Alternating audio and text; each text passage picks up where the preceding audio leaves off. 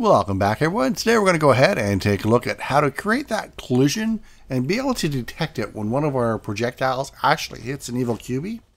So to start off with that, we're going to go ahead and jump into the script, and we're going to use another Unity method that they give us, and we're going to use onTriggerEnter. So we'll get that set up first. So it's void onTriggerEnter.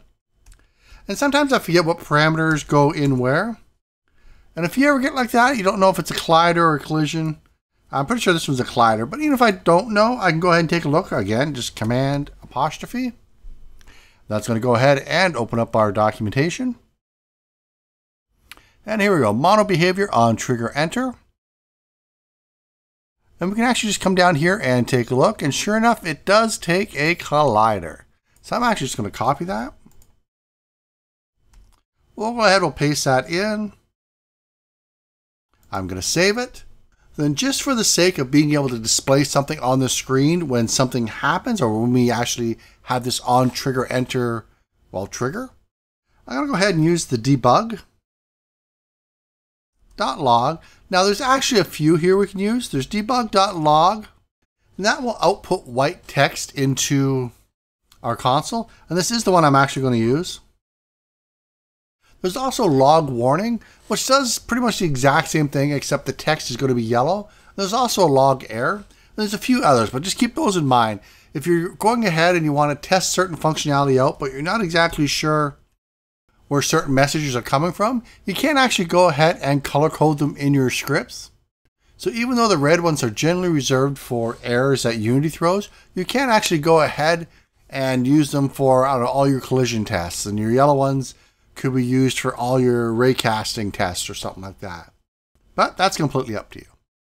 So this debug log, it takes a string. Now, when this goes off, this is the first time we've come across anything inside of these parentheses. And these are just parameters, basically things that we get to work with that when the event fires off, we get information about. And in this case, this other is just the name of the collider that we collided with. Well, it's not actually the name, it's the reference. It's what we're calling it in code. So we can actually go ahead and come in here and say other dot, and then we can just say name. We can even go as far as just to say tag, and let's actually do that. Since we already played around with the tags earlier, we'll save that off. I'm going to come back into Unity. I'm going to go ahead and hit play. Actually, it will not work right away if we go ahead and hit play. I'm going to go shoot a few things. Nothing is going to happen because we actually have to play around with the collider a bit as well. Right now it's set to be a regular collider, and we have to set it to be a trigger. So if I start shooting it, I'm not getting anything. So let's check that out. I'm going to go ahead and turn my sound off, not up. So in our console we weren't getting anything.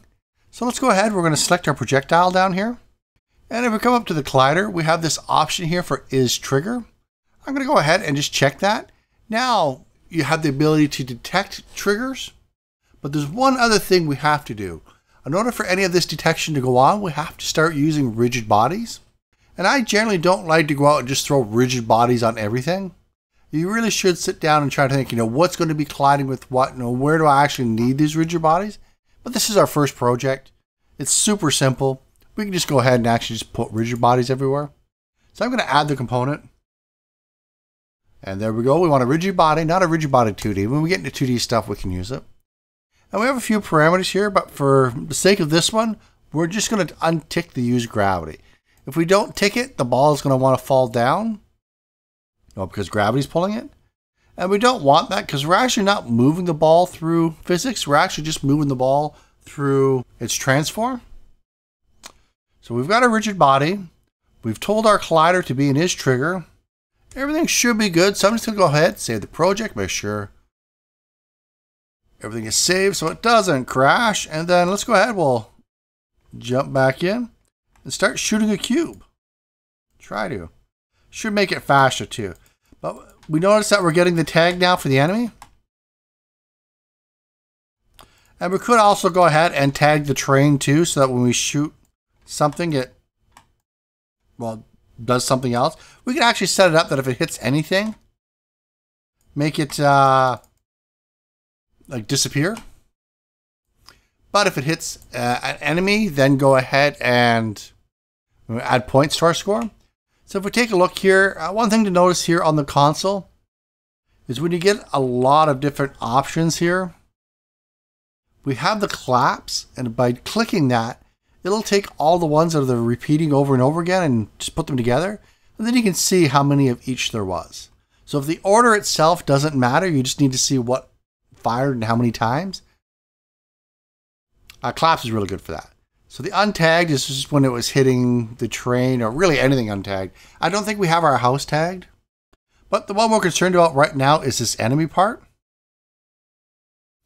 And apparently we hit him 38 times. So let's actually go ahead and destroy the projectile when we actually hit the enemy. And we don't have a score set up yet to actually give us 100, but we can use this debug system to notify us that we actually hit an enemy. So really all we got to do is come back into our script. And we're going to use a conditional statement here. So that means we need an if. And what we're going to say is if other.tag, and we're using equals because it's a comparison. And the tag we're looking for is enemy. Now spelling does matter. And just a quick note on this here. When you want to assign a value, assignment is 1 equals. When you're comparing two things to see if they actually equal the same, you want 2 equal signs. So I'm going to come down.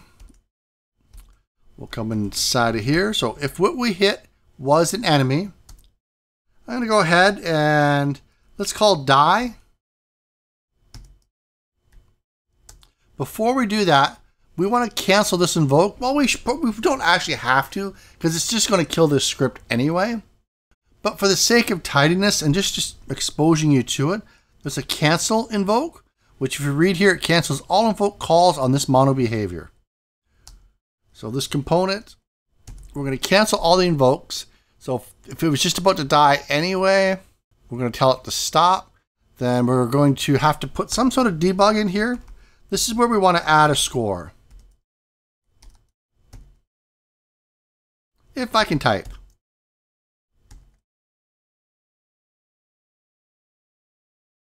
There we go.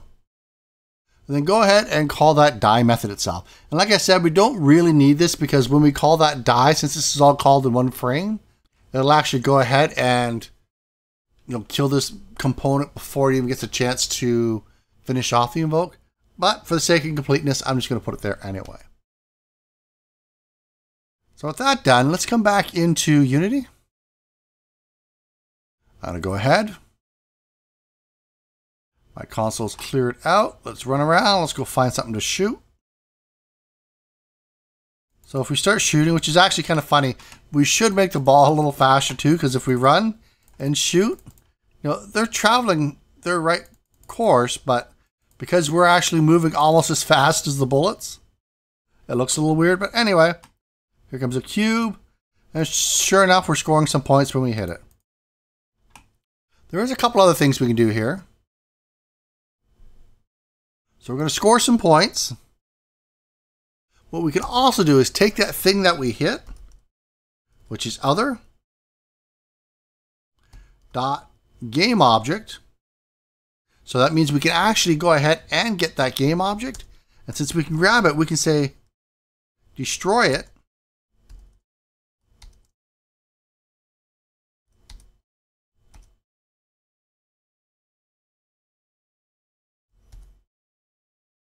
Then give us the points, then destroy ourselves. Now remember, you want to destroy yourselves last, because if you called it up here first, then this would go ahead and kill itself before it had a chance to finish anything. So we'll go ahead, we'll start this back up. Now when we shoot it, it should get rid of it. And we'll stick at the message that we're supposed to score some points. So we'll hurry up, run over there. Take a look, there's one. Boom, he's gone. And we scored some points, yeah. All right, so in the next video, let's go ahead and we'll start taking a look at the UI system and create some little score. Maybe we'll put a little score up here in the corner just to keep track of the score while we're playing. Then the only thing after that is we need to wait for the player to die. So we'll go ahead and set it up that If for some reason a cube ever does get to us and touches us, we'll just die.